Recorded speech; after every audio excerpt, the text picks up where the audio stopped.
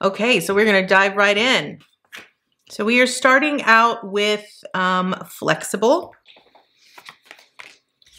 We are starting out with Hera Alliance. And the message of let go. Okay, so Libra, here is kind of what I want to share with you. I feel that in the month of February, you're gonna really be put into a position here where you are sort of gonna have to be assertive. You're gonna have to rely on your own intuition, on your own gut, on your own instincts, and sort of come into alliance with yourself here.